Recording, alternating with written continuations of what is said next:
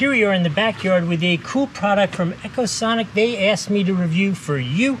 Gave me no instructions, but they said, hey, we have a 30-watt solar panel that's small, light, great for backpacking, great for your RV adventures, which is good for charging DC items like your cell phone, laptop, cameras, that kind of stuff. Sounds like a good idea to me. Send it to me, but no instructions. I'm going to try it out. We're going to see if it works.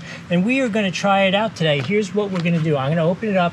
Let's take a look at it, talk about some of those features, and then we're going to plug it into my deader than a doornail Samsung S9 Plus, which this is my Chinese creepy application phone. It's about 3 generations old, and when other people send me weird Chinese apps to try, this is the one not connected to anything, but it dies instantly. So let's charge it up. This is a good test. This is a relatively current phone. It is beyond dead. Haven't used it for a while. It is literally at 0.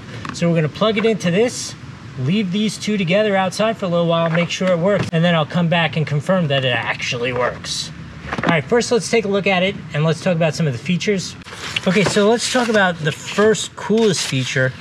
This weighs less than 2 pounds, which is just great. It is both waterproof and dustproof, so it is great for camping, backpacking, all those kind of things.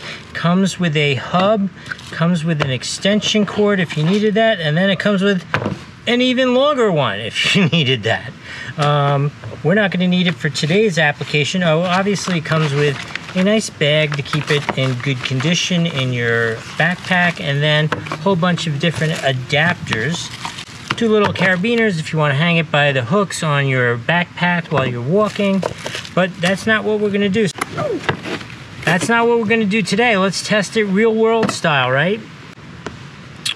All right, so the ingredients for our test: 1 dead cell phone, simple cable, and their solar power with the DC converter.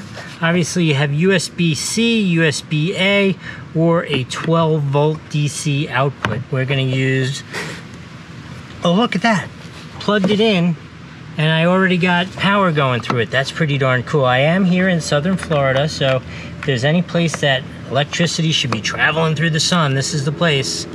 Let's plug this bad boy in. Oh, look, you can see it's charging. All right, I'm gonna leave this for an hour or two and we'll come back, see where we get. All right, here we go. It's been a couple hours. It's actually been 2 hours, just so you can see. I know it's been working. Oh, look at that. We are at 100% from 0. That is cool. I don't know what else I could want out of it.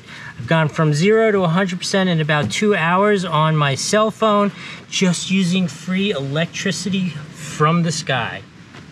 I'm gonna give this a full 5 out of 5 on the Doug score. Hope this has been helpful. We'll see you next time.